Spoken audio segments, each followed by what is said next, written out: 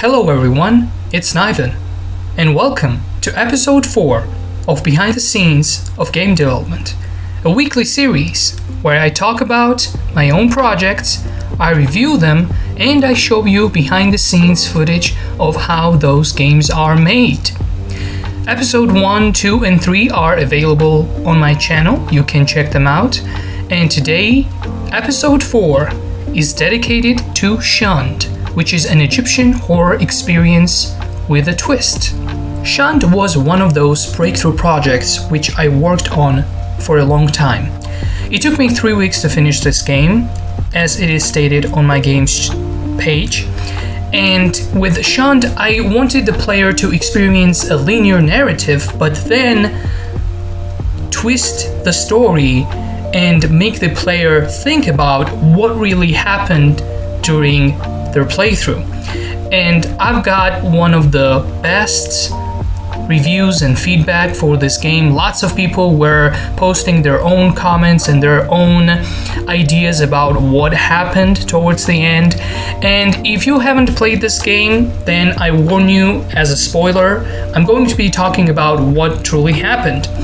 In Shunned, you are Sergeant Alan, who travels with his companion, and the plane crashes. You're in Egypt, Edfu, and a bird kind of creature attacks you, and then you're trapped inside this tomb and you're trying to escape. But what really is happening is you're actually an SCP. SCP, for some of you who don't know, is one of those creepypasta corporations which secures, protects the assets of supernatural nature. And the SCP Foundation is based on those creepypasta things around the world. And I kind of created my own SCP. It was mainly based on the other SCPs too, but I wanted it to be very special, and that's why I made this game. Although I would say that Shunned was directly inspired from Supermassive's game, the Dark Pictures anthology series called The House of Ashes. You should definitely check that game out. It's not free, of course, it's a AAA game, but when I did not play that game, but when I watched that game being played, I wanted to make something which had the desert environment, which had this conflict of a soldier and that twist ending towards the end. So that's how I made Shunned. Some of the issues I had with Shunned was probably the environment, which I tried to make myself. I couldn't find any assets online, and this was the first game which I actually had the assets to get from a different source.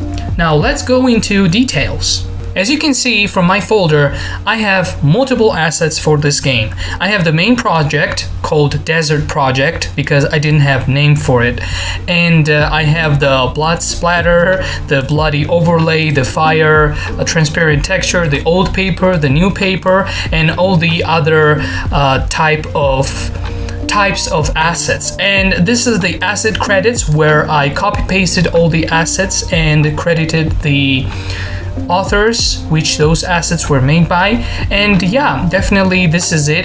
The skyboxes were very complex to import in the game file. That's why I had to choose only one skybox, and the one asset I had problems with was actually the spike trap, which is an animation, and I had to figure out how to put that animation inside the game and have the textures all applied and the puzzle working properly. Now this is the folder for my game, and let's go to the project itself. And welcome to Behind the Scenes of Shunned. This is it. This is the environment I created using Blender. This asset, which is a desert asset, and it's quite big. It is made, as I said, by me. It wasn't imported or created in the game engine. And yeah, the basic title, control screen, the exit and play button, as I always do, the copyright, and yeah, that's the skybox, which I used, by the way, the Egypt skybox, and that's the first scene. In this game, I don't have as many scenes as I had in Sunken. As I said, Sunken was one of the bigger games because it had multiple scenes. This one has basically 6 different acts, the seventh act being the final one, and then the credits. So let's go to prologue.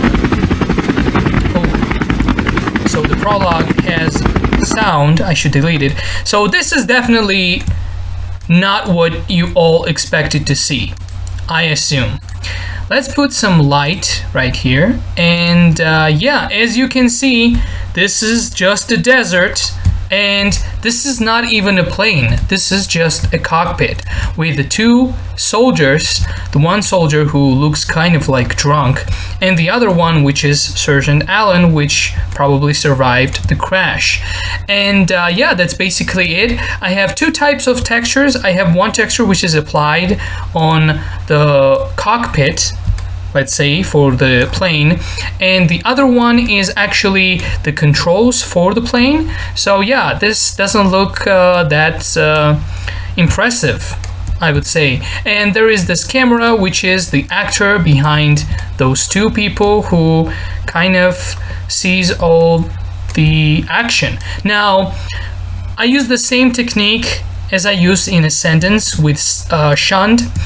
Basically, this cockpit is not moving, rather the environment around it is moving. As you can see, the skybox, you can definitely see the skybox is moving, and also the plane is kind of shaking a little bit, but the actual airplane, the helicopter, is not moving. But you have that sense in the game, and the camera is located the way that you can actually see that it's moving, but in real life it's not. So that's it. Then we have Act 1, which is a crash scene. Let me see if I can delete the sound effect, the ambience. Yes, I can delete that, and I can delete the wind loop. Alright, so now let's put some directional light in here.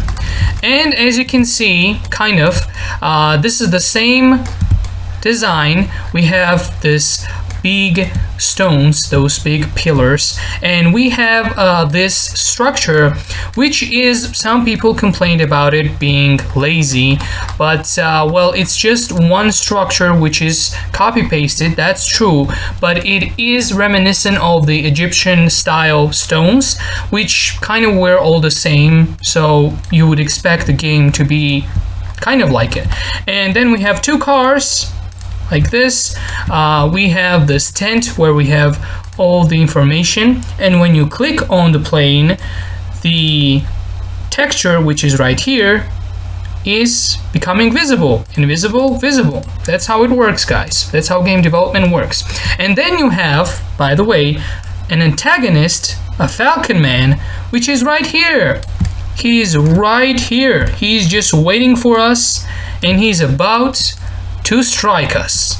And as you can see, I can put some light on him. This is the Falcon Man.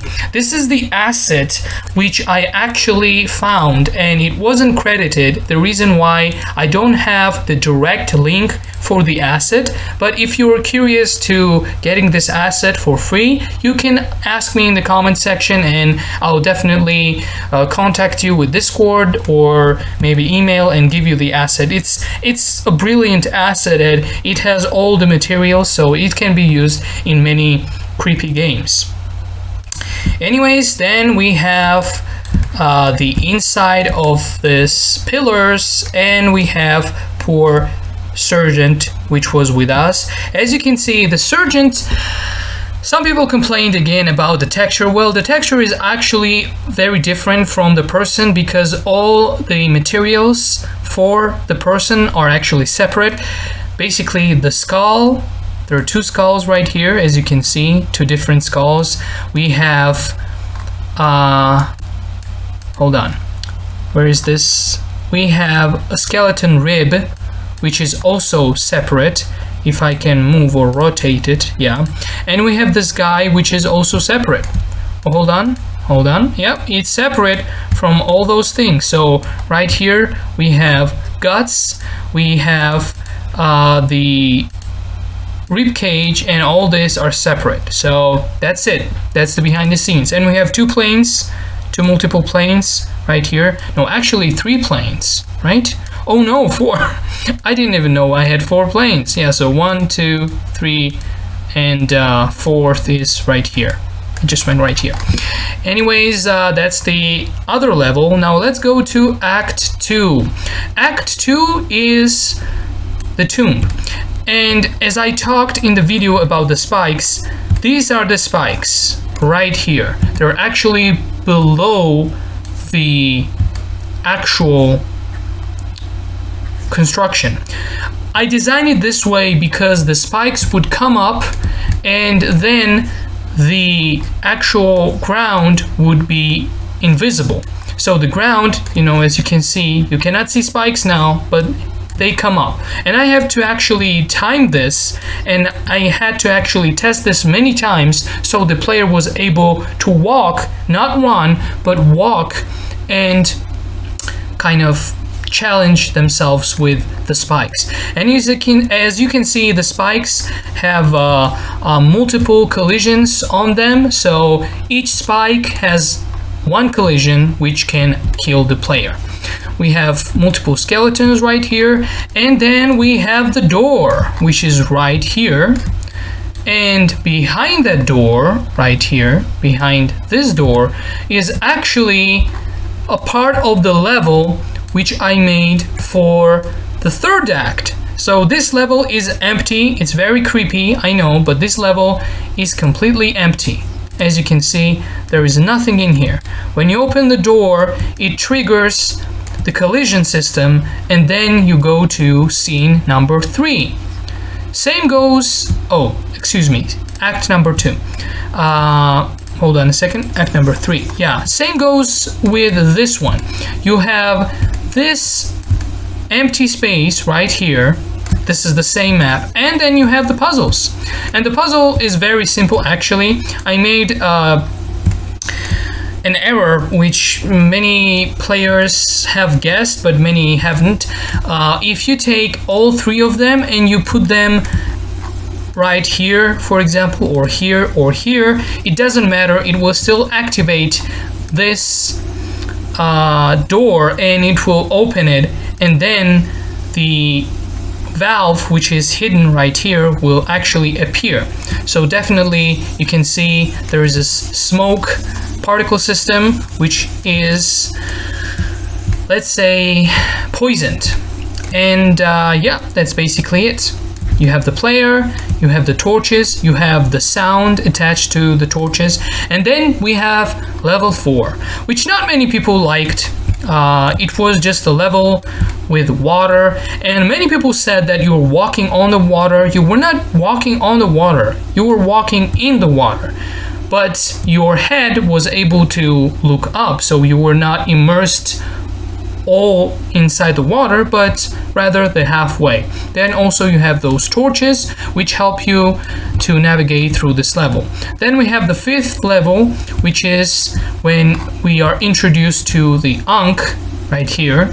It has this circular motion, and yeah, that's basically it.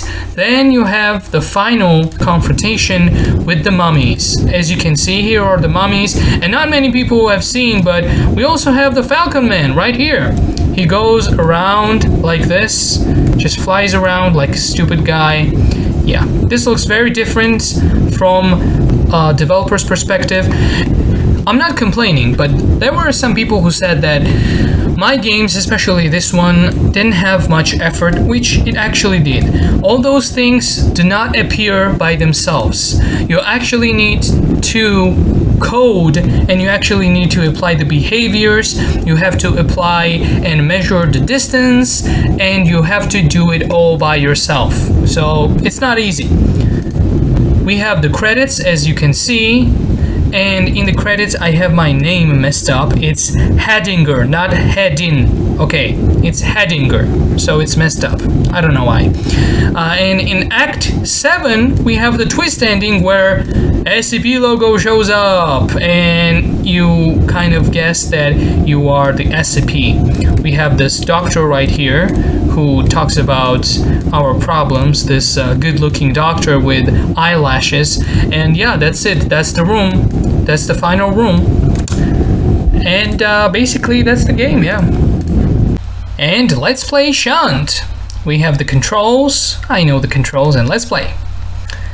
And here, this is what I'm talking about. You see, you feel like the plane is moving, but it's actually not. So let's click all this text, and we crash. So we just go straight towards the collision, which I know is right there. And yep, that's it. We go towards here. We see poor lieutenant, and then we go back. It's kind of weird to play my own games because I know what's gonna happen. And then we have this bird punching us. And right here, many people were talking about, you know, I cannot open it. The lock is cannot be opened. So you take all those stones. Actually, only this stone has the opener. Let's see the collision. And those stones don't really matter. Then we have this level. And right here, we can go easily. Yep. And we have this text, and go, and go. That's it. I know. I'm pro at this, right? I'm so great at playing my own games. I'm such an amazing person. Thank you very much. Now, some of you might say, why doesn't it have the sound effects? Because as I told before in previous episodes, when I move the folder for the games in different places, the sounds disappear. So that's why. Now we click this one, and we go right here, apply this, crank, twist it, and then we press this one. And now I know here are the flames. Yep. Now I have to go through this hallway of blood. Well, I'm gonna skip that. Yep, now we escape here, and that's it. That's it. And we go. Now we grab this right here. This might come in handy, yeah, definitely. And now we fight the mummies. Some people said, is there a possibility that the mummies can kill you? Yes, it is. So if you let them attack you, right, they will actually kill you and the level will restart. So there is, yeah, see? But you can always kill them. Woo! Kill the guy. Kill the guy. Kill the guy. Kill the guy. Yup, and that's it. That's the ending of Shunned. So the doctor talks to us, we click blah blah blah blah blah, and that's the end. That's the exit. In conclusion, Shunned was a fun project to work on. It definitely had potential to be bigger, it definitely had potential to be better, but somehow along the way we make mistakes, and somehow the game development is a bit of a pressure, especially from the people who expect your games to be very, very good. And I wanted to underline this message in a good way, that sometimes when you make a certain game and that game becomes a pretty good sensation for some people, then you have the pressure to make a better game. And every time you evolve and you're trying to give something new to people, and not only because they suggest some things to be improved in the game, some things to be added in the game, but also because you feel like you cannot do a misstep, you cannot downgrade your game. The reason why my two new projects, which were not that successful, had the issue and the reason why I felt a bit pressure, but I guess it's fine. You know, what game development is. It is what I like the most about game development, because if those things were easy, if things like game development and music creation and asset creation and being an artist was great, then every single person could have done it, but it's not. You know, some people do it, majority people do it greatly, but not all people do it. And that's it for episode 4, which was Shunned. Now, the next episode, as you know, will be coming out next week, because this Behind the Scenes of Development is a weekly series, and I might talk about Unhinged and Mason because I made those games together, or I might make a bigger video showcasing the rest of my games. Maybe I can talk about my first game, which I co-created with my partner, who left me, excuse me, and maybe I can talk about Envy, Red Mist, Azimuth. Maybe I can talk about all of them and showcase some of those games.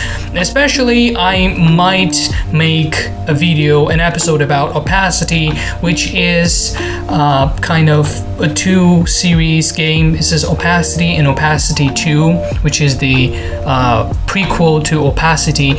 And in the future, I said that on my channel that I might make Opacity 3, which will be the final one. I don't know, we'll see. Those two games were also made with Blender game engine, so the new Copper Cube 6 engine actually gives me more free space to make a great game, and it has more potential, of course.